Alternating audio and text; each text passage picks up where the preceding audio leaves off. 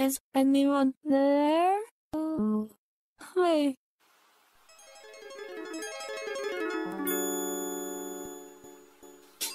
How's it, gamers? It's your boy Wotan. Before I get into my video here though, I wanted to highlight, as I pointed out before, that I just really wanted to start doing series for more long form vlogging. A lot of the time on the main show, whenever we have time for that, that is, I want to get into more complex tech or a more complex tech topic, or just, longer monologues, and I just can't do that with the host. Also, it's just fun to have footage of me gaming solo, or me and my dipshit mates having a blast. Speaking of having a blast, I decided to make the background video of this video, me and my buddy and I playing War Thunder.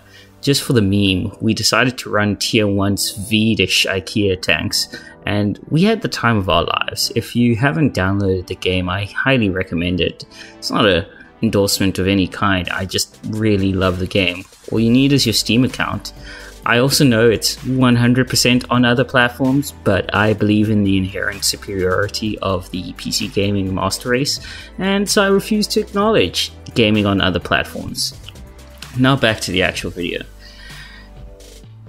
For a while there's been this piece of wisdom floating around that if you want to live in a culture, you have to actively participate in creating it. It sounds incredibly self-evident, yet so few of us tend to actually do that.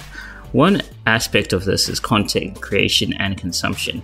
Now, while mates of mine like Conscious Caracal have obviously put in good work in producing good content, the other half, consumption, deserves to be highlighted.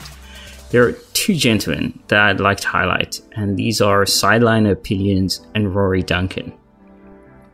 Well, Sideliner Opinions kind of just appeared, at least from my perspective, that's how it appeared. What I really appreciate about Sideliner is that he'll always drop a really thoughtful comment on stuff that affects the culture. Beyond that, Sideliner is about that life. If there's a stream creator whose work I enjoy and respect, my boy Conscious Caracal or Colonel Chris Wyatt, bet your ass Sideliner is there, and I love it. Thank you, Sideliner, for being one of the unsung soldier heroes of podcasts and Twitter in general. Now, Chapter 2, Rory. Well, I would classify Sideliner as a consumer of streams. Rory is a consumer of Twitter content. Granted, we had the pleasure of having Rory on our show, and it's honestly one of the most wholesome episodes we've ever made. I still say one of his greatest inputs is that it is mostly on Twitter, both publicly on the timeline and in the DMs.